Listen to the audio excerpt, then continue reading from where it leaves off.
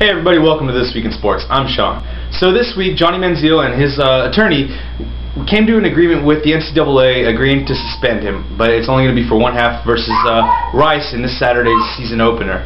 This is a bit of a disappointment for a lot of people. I know that a lot of people have been suspended for whole seasons for a lot less than what he did, and what he did, maybe he didn't get paid for it, for his signing sessions, but he did sign and inadvertently broke or violated NCAA rules.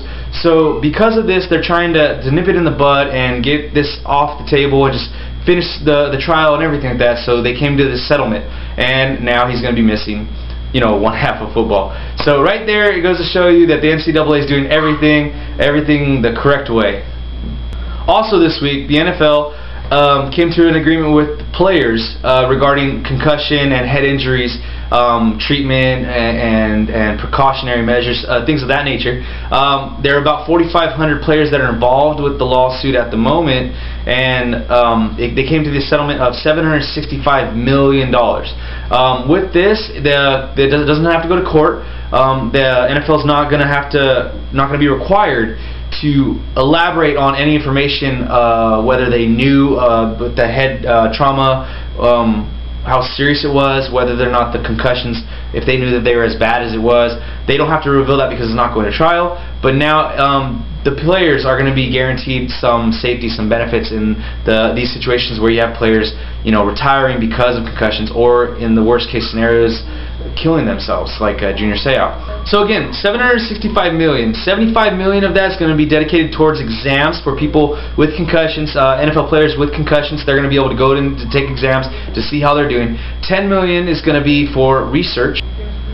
Now, and then also for when the players are showing signs of different types of illnesses or degenerative thinking, things of that nature, you're going to have $5 million going to Alzheimer's, $4 million going to a brain condition called chronic traumatic, now I have to read this one, encephalopathy. That's a tough one, but $4 million is going to go towards that, so when players show that as well, they're going to be able to get treated for that and be reimbursed for medicals. And then $3 million for dementia.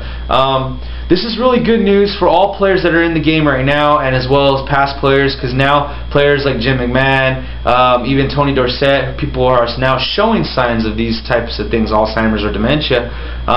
They can get some help, and this is good. So hopefully they can come up with better ways of playing the game, better equipment, and also provide these players with a safety blanket, you know, after they're done playing the game they love, the game that they gave their body, mind, body, and soul to, you know. So this is good news, good news. Good news, football season is here. Starting this next Thursday, September 5th, you're going to have a rematch of the AFC Championship game, the Denver Broncos versus the Baltimore Ravens. Joe Flacco, newly signed contract, versus Peyton Manning's second year off the injury, coming back. It's going to be a great game. I'm really excited for this one. And I'm just happy football, like real football, forget preseason, real football, football that counts, is back. I know you are too. So anyways, guys, that's it for This Week in Sports. Remember to click the like, share, subscribe buttons down below. Leave your comments, questions, inquiries in the comment section down below. And let's get this conversation started off right this week. We'll see you next time.